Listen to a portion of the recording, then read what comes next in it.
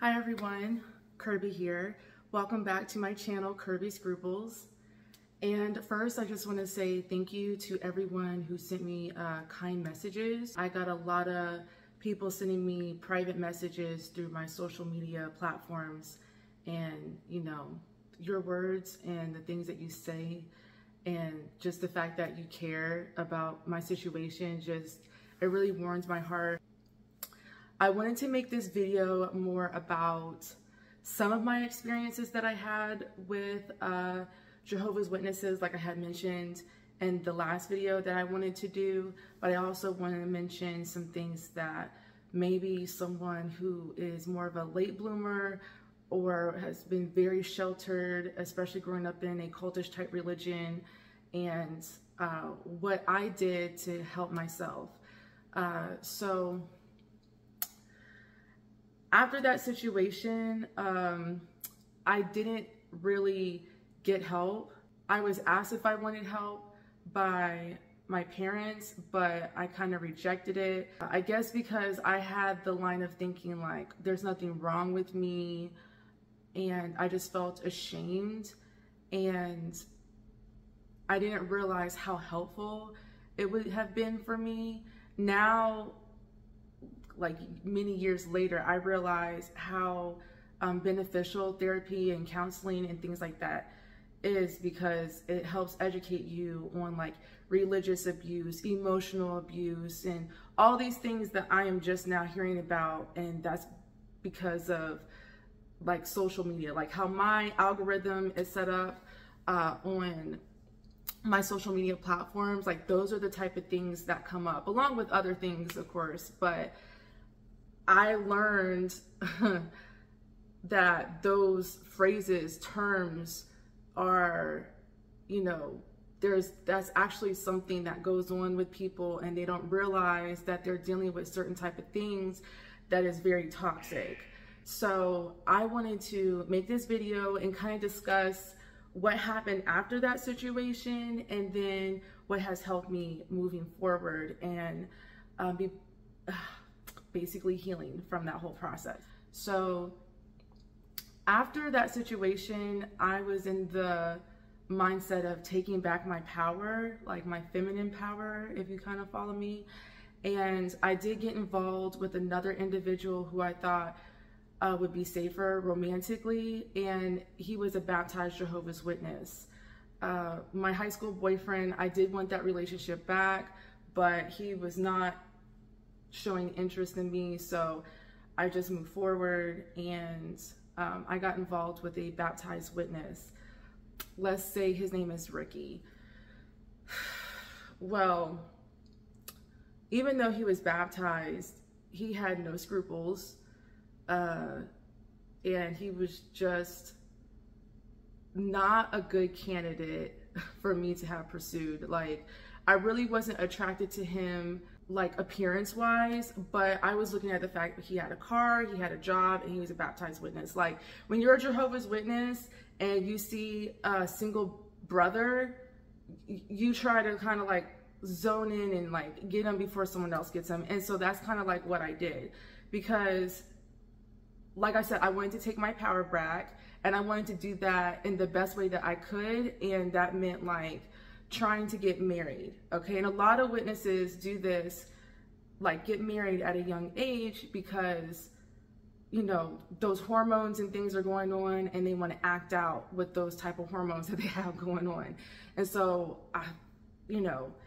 even though I was a bit of a late bloomer, those hormones were hitting me pretty hard. And my goal wasn't like, I just want to do this, but I wanted to also be married. I wanted to feel secure in a relationship and feel basically sexually safe.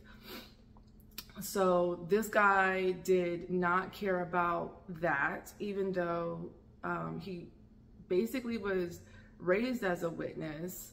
But some witnesses, especially if they grew up in a certain area, they're not very as spiritual as they should be within that religion, okay, if that makes sense. And I was very ignorant to that line of mindset of people who kind of grew up in that area, in the rough areas, okay? And after several months, I had realized he had no scruples. Like, he only cared about what he wanted. And also too, I was still, and I'm not innocent, I was very clingy. And, you know, I probably was basically getting on his nerves and irritating him because I would call him all the time. I did the same thing with my ex-high school boyfriend. And so I was just like looking for their attention, looking for their, well, this guy in particular, his validation and things like that, which, you know, that was toxic in itself. But he still kept entertaining me instead of like leaving me alone. So I thought that we were okay. Well, this guy stole money from me. I did lend it to him and he promised that he would pay it back. After I gave him that money, I never heard from him again. He met me up at the college campus I was going to.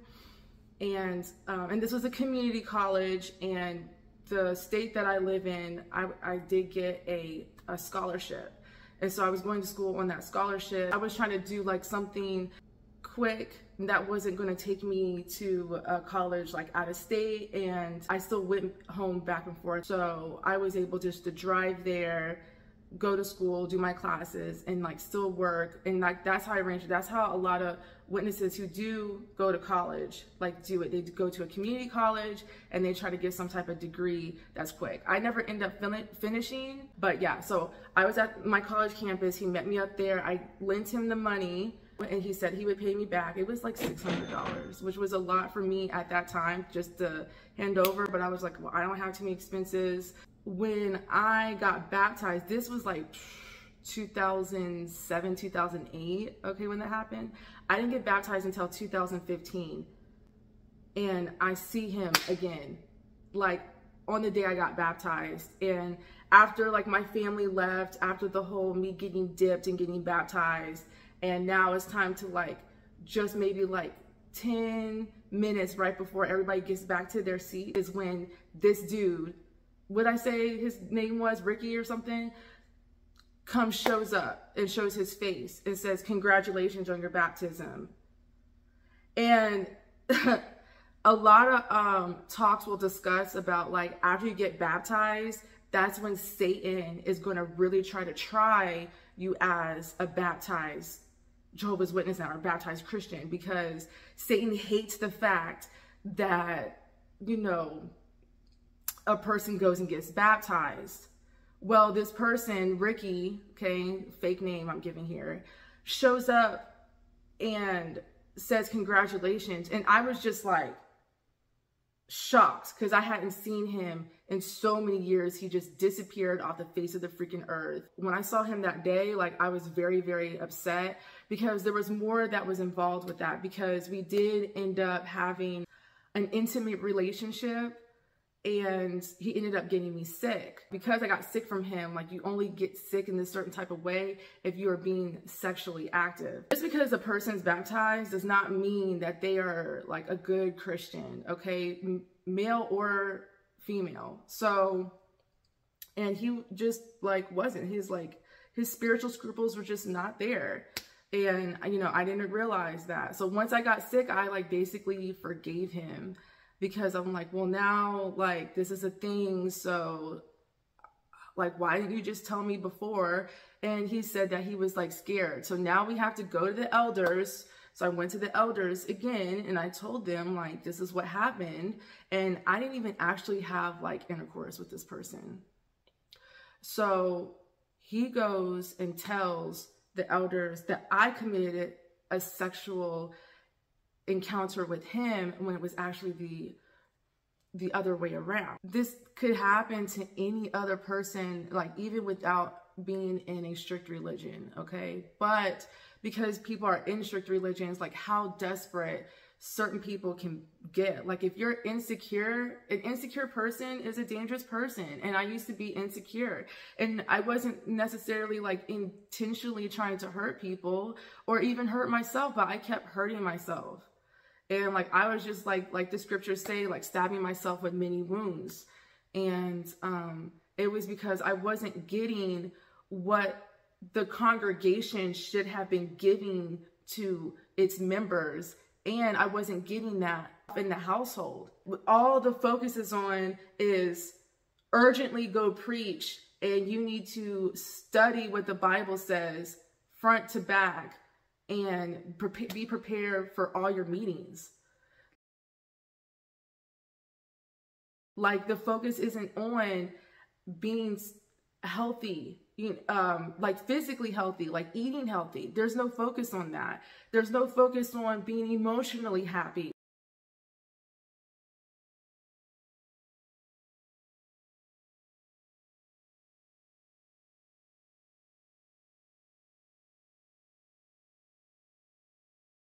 Those are not the themes that they have in the watchtowers. Those are not the themes that they have in Bible studies.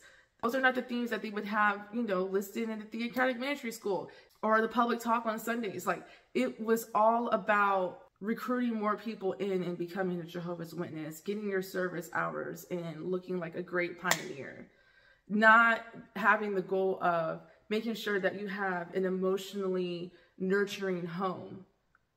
Checking the energy of the home. Like, are people walking around on eggshells, or are you being neglectful? Ricky, okay, he had two things that he did. First was him getting me sick, and he knew that he was sick, and he got me sick.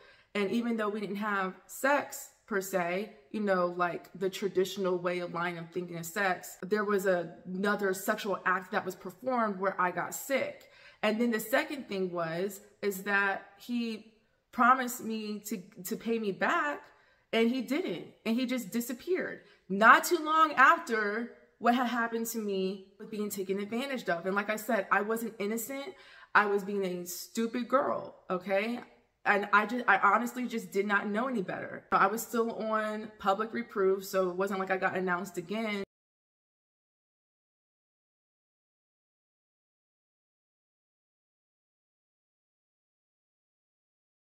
Cured and everything, perfectly fine, still in good health. If you are a person, woman in particular, a young woman or whatever age, honestly, and you kind of are a late bloomer and you're leaving the JW organization, or say, I don't know, like say you still want to stay, but you're now like open to dating someone who's not a Jehovah's Witness, like these are some places that I suggest that you like look for some guidance, okay? So one, I would YouTube a woman named Chloe _, okay? So Chloe _, she is a good person to kind of like help guide you and stay in your femininity and make sure that you have your scruples, like your spiritual scruples, and like respect yourself and things like that. And like she clues you up on how men think, okay? Because there's certain things that if you didn't have a father or a male figure growing up in your life where they didn't kind of explain like how the male psyche works, because the organization definitely doesn't do that. They don't. Especially if you are a woman of color in particular. I suggest watching Chloe _. I was very mad when I first started listening to it because I just felt like, how come I never knew this? And she just breaks it down for you to truly understand like the difference between the male psyche and the female psyche. Not just saying like, oh, we just think differently, okay? She gives you a breakdown, okay? Another person that's really good is either Universal Guru or Universe Guru. I'll list it, okay? But really, really good. And she is Indian and Pakistani. She basically cherry picked from the Eastern culture and the Western culture and took the good and kind of meshed it together and saw like how dating now today is beneficial by kind of meshing the two. And then she explains how she came up with that. She's a very highly educated woman, and she's also very feminine, and she's married with children, and she didn't grow up like, I don't know if she had like a cultish background or anything like that, but if you can kind of think of like the Eastern culture, like how strict that can be. So she has that essence in there too. So she is a really good person that I would start following and listening to her YouTube videos. The Love Diva, she's pretty good. and then also to Anna Bay. Anna Bay is like old money, and she's a white woman. And when I say old money, she has an old money energy. She actually didn't even come from old money, but she has that old money energy, okay? And she's kind of like an etiquette school, and how to dress and how to eat and things like that. And then like she has like a whole affluent school or program that you can do. The one book that I would suggest would be, now this is not a great title. Like it sounds, like when I say it's not a great title, it just sounds like, should I be reading that book? Like, it's called Hoe Tactics. It's slightly controversial for like the Christian woman, okay? But it's still a good read to kind of be clued up, because it helps you understand the male psyche, especially a worldly person, a worldly man. Not to say to like go act these things out and do exactly what this guy says in this book or anything like that, or any of the other dating coaches or anything like that. And I'm saying dating coaches because they're more than just dating coaches. Listen to these videos like as you're cleaning, taking a shower, driving in traffic, okay?